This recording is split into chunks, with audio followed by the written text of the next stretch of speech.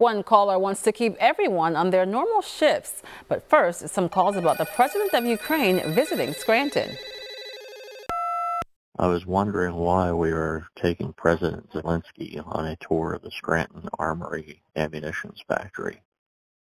We're helping them out with the war in Ukraine, yes, but why would we ever take anybody to another country through something that should be basically top secret? I just don't understand it. It doesn't make sense. I'd like to congratulate the president of Ukraine coming to Scranton. They all connect to Scranton. And I'd like to ask a question. Who benefits on the money if you sold 3 million shells? At how much did you sell them for? $300,000 a piece?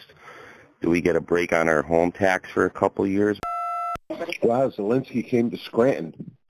What's he, running for mayor? Just want to let all you guys know who are complaining about all the political ads. Just remember, after November, after the election, you know what comes back? Those car ads. And not only that, but we're going to see Jonathan again with the PPP. Get ready. Jonathan's coming.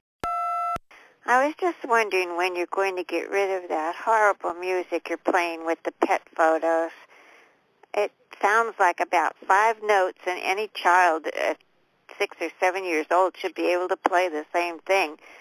I think the photos deserve a better tune than that. It's really nerve-wracking. I just heard a person from Schuylkill County suggest that Kurt and that Joe switch places occasionally. I'm saying that for the sake of the world, don't do either one, because I'm afraid that we will just go out of balance. People will fly off the earth, and we don't want to see that.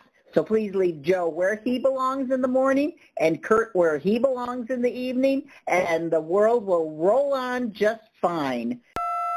You can call Talkback 16 at 1-800-228-WNEP. You can always find Talkback 16 online at WNEP.com.